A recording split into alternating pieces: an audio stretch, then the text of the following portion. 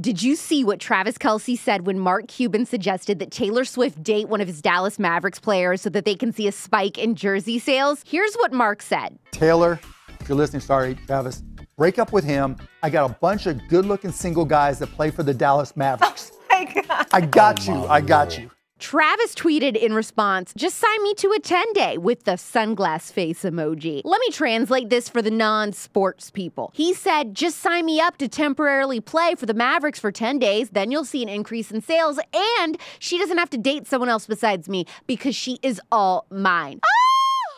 It's getting hot in here. The protectiveness. Ugh. Travis isn't letting her get away easily, it looks like. He's playing for keeps. Love this change for her. She deserves it.